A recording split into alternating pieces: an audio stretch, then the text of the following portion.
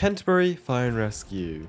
Let's play. There are multiple different spawn options to choose from. After spawning in our engine behind us, we have a variety of tools. Flashlight, hose, saber saw. As well, you can see a detailed SCBA system on me now. Also, it's nice to see that we can actually utilize a lot of the features on this vehicle, as well as opening and closing equipment doors.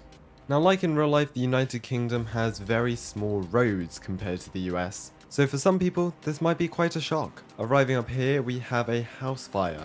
So we're going to attach our hose, grab our attack line, and attach that to there.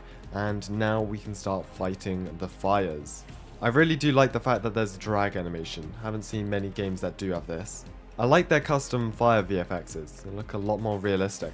Many firefighting tools other games do not have, as well as a massive map to explore. I'd highly recommend the game for those who enjoy this sort of roleplay. Links will be in the description.